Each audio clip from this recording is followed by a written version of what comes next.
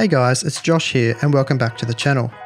In today's video, I'll be taking a look at the braided solo loop band for the Apple Watch, and in this case, in the Inverness Green colour.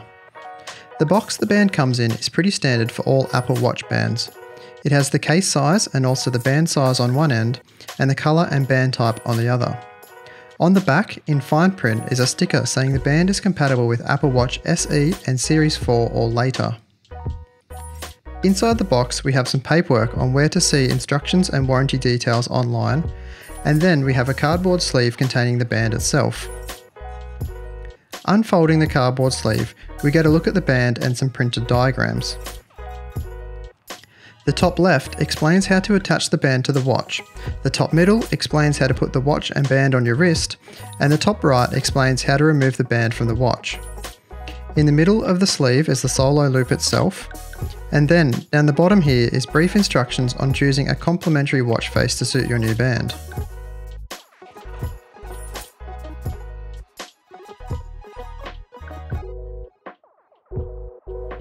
To remove the band from the sleeve, there is a small cardboard tab underneath the right side of the band. Pull that gently up and away and the band will come loose from the sleeve. Here you can see the band is quite stretchy and flexible. Apple says the braided loop is made from 100% recycled materials, and the 16,000 polyester yarn filaments in each band are interwoven with thin silicone threads using advanced braiding machinery, then laser cut to an exact length. The 300D construction offers a soft, textured feel that is both sweat and water resistant. The band slides into the guide either side of the Apple Watch, just like every other band, and then you simply stretch it over your hand to put on.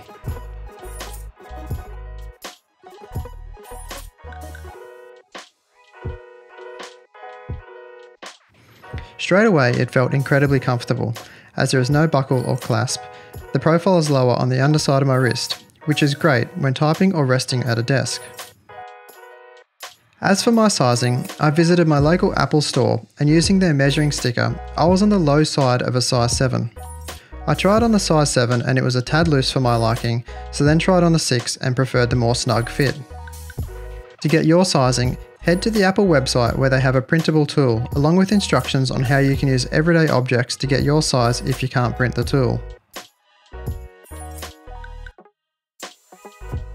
One negative about this band is the way it interfaces with the watch. As you can see here, the metal retainers on the end of the band don't go the full width of the watch casing.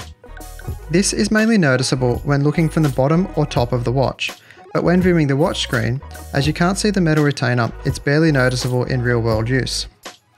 You can see the plastic retainer on the Sport Loop band here sits flush where the braided solo loop doesn't.